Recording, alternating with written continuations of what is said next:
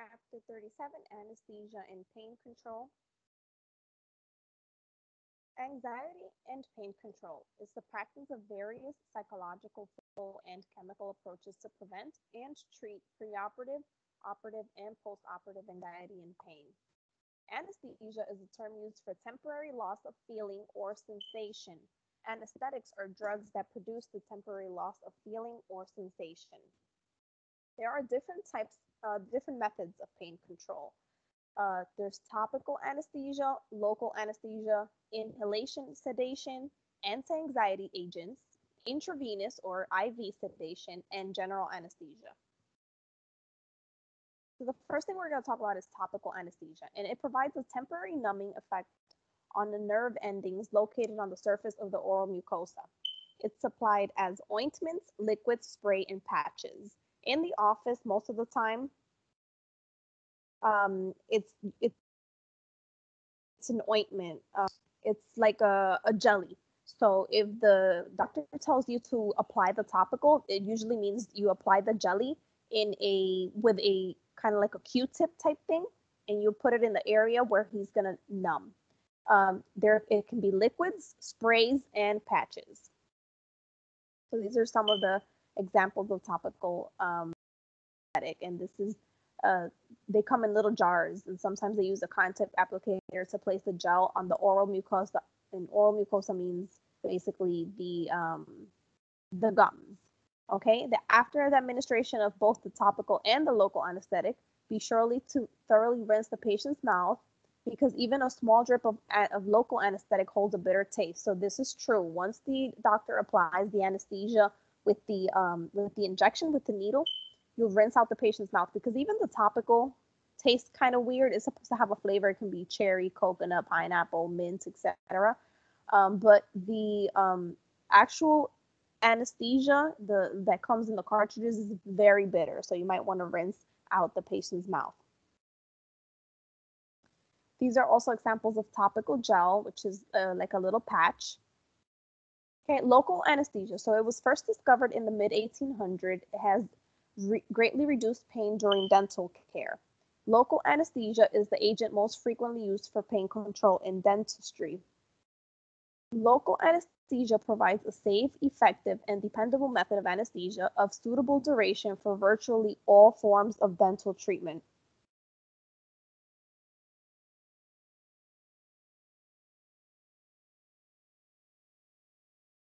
Characteristics of local anesthesia. It's non-irritating to the tissue in the area of the injection, associated with minimal toxicity, rapid onset, which means it works almost right away, able to provide profound anesthesia. Okay, so depending on the depth and depending on the location, it can really numb the area. It's sufficient duration of action, so it can last 2 to 3 hours. It depends. Everybody's different.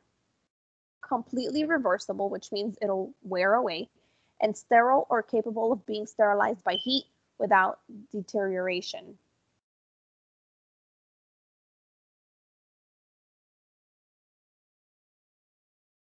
Method of action. Local anesthesia temporarily blocks the normal generation and conduction action of nerve impulses. Local anesthesia is obtained by injecting the anesthetic agent near the nerve in the area intended for dental treatment. Induction time is the length of time from the injection of the anesthetic solution to the complete and effective conduction blockage.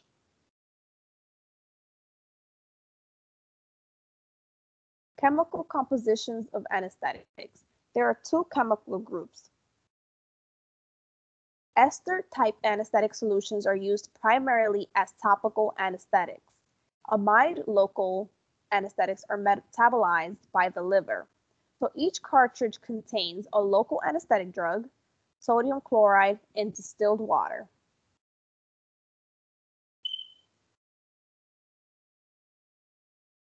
Time span of anesthetics.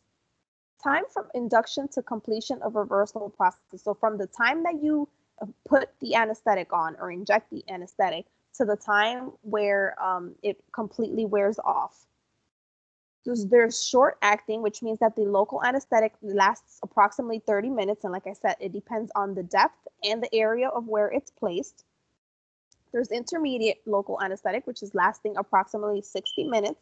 So if it's maybe like a procedure like a filling, which is only like 30, 40 minutes at that, that's you can use an intermediate anesthetic for that. And then a long-acting local anesthetic, which lasts approximately 90 minutes. And these are for longer procedures like crowns and bridges, where you actually need to have the patient numb for a few hours. Vasoconstrictors in anesthetics. So indications for use. Prolong the duration of an anesthetic agent by decreasing the blood flow in the immediate area of the injection, and it decreases bleeding in the area during surgical procedures.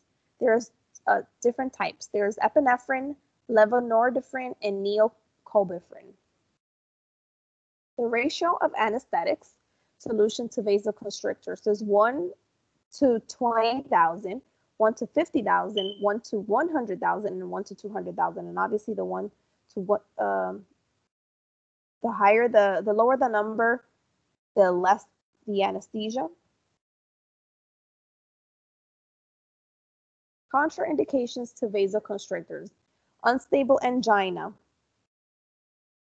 recent myocardial infarction, which is something that happened with the heart, recent coronary artery bypass surgery, untreated or uncontrolled severe hypertension, which means that the patient has severe blood pressure, untreated or uncontrolled congestive heart failure.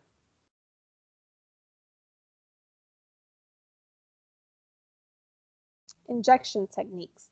The local and inner region of the tooth or teeth to be anesthetized will determine where the topical anesthetic is placed and the type of injection given.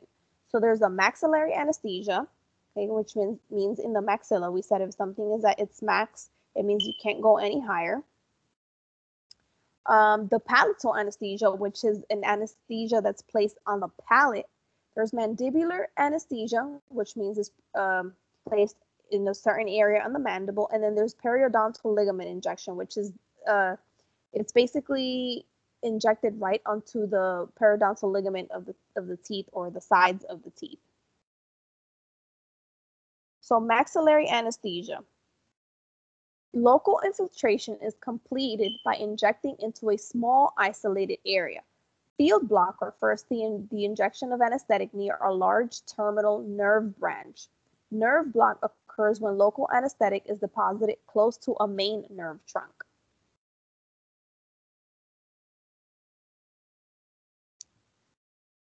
Okay, and this is the injections where they're local infiltration, field block, and then nerve block. And you'll learn all these things as you start working with the doctors, because they'll have already like a routine or a process of where they place the anesthetic depending on what area they're going to be working on and what the procedure is going to be like.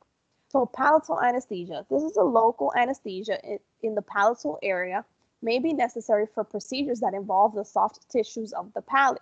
So anterior or greater palatine nerve block and the nasal palatine nerve block. Okay, so this is the greater palatine and the nasal palatine nerve block. And let me tell you that these palatal injections will make a grown man cry, because these are so painful. So anytime they try to do something like that, the doctor will either press in the area of where he's going to put the needle, the injection. He'll press it down either with a cotton tip applicator or with the mouth mirror to kind of deflect the pain from the area where he's going to put the needle. He can also give these palatal injections if you're doing extractions on the uppers, on the maxillary teeth. Block anesthesia is frequently required for most mandibular teeth. The solution is injected near a major nerve, and the entire area served by the nerve branch is numbed. So inferior alveolar nerve block on the mandibular nerve block, the buccal nerve block, and the incisive nerve block. So here in this picture, we have the inferior alveolar nerve block. There's the buccal nerve block, and most of the time the doctor would really place it here or here, like where the jaw opens and closes. And then there's an incisive nerve block, depending on which teeth he's working on and if it's not getting numb. Now, the periodontal ligament injection, the injection of the anesthetic solution under pressure directly into the periodontal ligament and surrounding tissues. Periodontal ligament injection is generally an adjunct, which means it's an addition to conventional techniques. And this is where they mean by the periodontal ligament injection. They put it right like on the side of the tooth. And they already do this when they have already done some other type of injection, like in the back somewhere. And then they do this. And sometimes the doctor will do this. Let's say if you're prepping a tooth for a crown and there's a lot of bleeding, what he'll do is he'll put some injection here, and then that'll stop the bleeding for a while, so you can pack the cord so you can take an impression, etc. Because with a lot of blood, you're not going to be able to do that. The local anesthesia setup. So there's the anesthetic syringe, the anesthetic cartridges, which are color coding of local anesthetic cartridges, and you will learn these two once you get into the office. And there's guidelines for handling anesthetic cartridges, and then the disposable needle. So this is an example of an anesthetic syringe, which is already set up. And these are the parts. So the part here this is the needle adapter, and you can actually unscrew this. There's the syringe bottle. There's the harpoon, which is actually, it's like a little needle, but it actually looks like a harpoon, like a fishing harpoon. There's the piston, the guide gearing, the spring, the finger grip, and this is where you're going to have between like your thumb and your ring finger. And then this is the thumb ring. You'll put your thumb through here.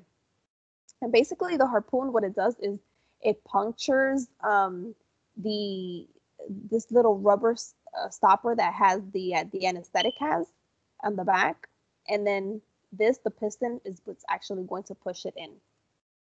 So this is an example of an anesthetic cartridge, and they're made out of glass. So this is a local anesthetic solutions are supplied in glass cartridges. It has the aluminum cap, the glass cartridge, and the glass cartridge is going to have all the information you need to know. It's going to have the name of the anesthetic, it's going to have the percentage, and it's going to have a date. So it's very important for you to always look at these dates, because sometimes when you have just a bunch of cartridges in the drawer, sometimes what happens is you'll put new ones on top of old ones, and sometimes you won't see that the old ones are expired. And of course, they'll have a color-coded band, and these color-coded bands will tell you the type of anesthetic it is and the percentage of it, just by looking at it without having to read the glass container. So this is the rubber diaphragm, and this is what the needle is going to puncture in here. And then this is the silicone rubber stopper, and this is what the harpoon punctures and then pushes inside, and that'll push the anesthetic into the needle. And okay, so this is the anesthetic color codes. There's going to be red, green, light blue, there's going to be brown, there's going to be like a tan color, yellow, black, blue, gold, and silver. So the most common ones usually the doctors use are always red or either blue. If it's a person that has heart conditions or they take any type of heart medication and they cannot have epinephrine, you'll use the tan ones. Okay, but you'll get used to it and you'll see what the doctor actually uses and what he likes to use during certain procedures. So guidelines for handling anesthetic cartridges. The cartridges should be stored at room temperature and protected from direct sunlight. So usually you'll have these, never use a cartridge that has been broken. So every time that you're going to set up a syringe for the doctor, you have to inspect these cartridges to make sure that there's nothing in them, that they're not cracked, that they're not broken, they're not expired. Do not use a cartridge if it's cracked, chipped, or damaged in any way. You will discard those. And the way that you discard of these cartridges is you'll put it in the sharps container because they're glass. Never use a solution that is discolored or cloudy or have the expiration date, so always look out for that. Do not leave the syringe preloaded with the needle attached for an extended period of time. Usually what the doctor will do is once he's finished numbing the patient, he will take the needle off himself and he will throw it out. He'll just leave the syringe to the side somewhere in case he needs to use it again. And never save a cartridge for reuse, which means once you use it, you discard it. You won't use it again, and you'll put it in the sharps container. You don't use it for another patient, and you usually never will use it for the same patient either, just because when the doctor applies the anesthetic, sometimes the cartridge can aspirate blood, which means that it can suck blood into the cartridge, and you don't want to use that again. Okay, so these are examples of disposable needles. So the first one that you'll see here is a 25 gauge, and this is called the long needle, and this usually you will use for lower teeth, for anything that you're going to be doing in the mandibular. There's a 27 gauge, which is considered short, 27 gauge long, 30 gauge, which is extra short, and 30 gauge short. So the smaller the number, the longer the needle, okay?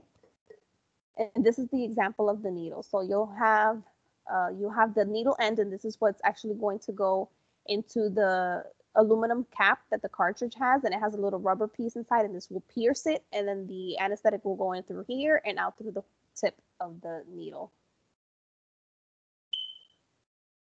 Complications and precautions. Injection into a blood vessel. Infected areas, toxic reactions, localized reactions, systemic reactions.